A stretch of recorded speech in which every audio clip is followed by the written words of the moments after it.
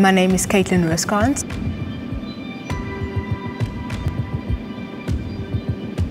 Colleen has always been a very feisty child since she was very young. I realized she had the potential and the big match temperament that it takes, probably around the age of 11. Most weekends were filled with sports. You could see a hunger in her eyes for gymnastics and to excel. At 8 years old, I lost my dad very suddenly. The one way I do believe I dealt with it was through gymnastics. You know, that was my coping mechanism. I loved to train, and I really took everything out in my training. As she got older, you know, she was the one that pushed me. She's so driven and so passionate about it. Going into 2017, I competed in my first World Cup, did well, came back and ended up having to go for knee surgery. That's when I was declared medically unfit by the Commonwealth Games medical team. They just weren't comfortable in sending me, which obviously was a huge blow to me. When she came back in 2018, she just came back so strong.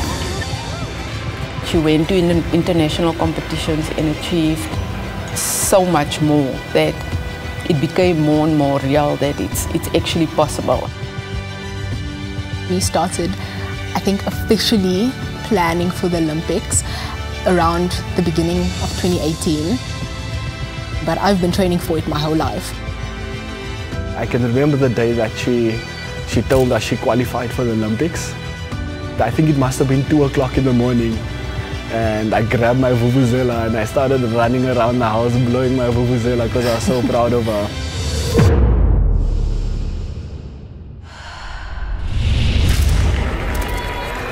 When I said to listen, you know, Tokyo's been postponed and it is what it is, there's nothing we can do about it. How are we going to react to this that's going to make all the difference? I don't believe that I've given up on anything in my life. I always try and find an alternative route through it. The dream hasn't changed, just the timeline has shifted. When Sanlam approached me to help me realize the goal behind the plan, it was a really exciting moment for me. And I still get to showcase the routine that I would have showcased.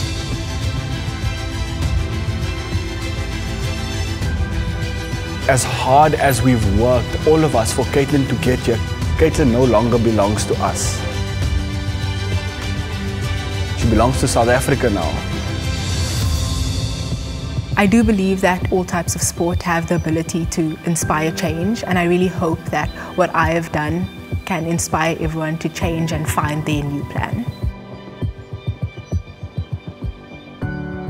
My goal was to take gold for my country at the 2020 Olympic Games. My new goal is to take gold for my country at the 2021 Olympic Games.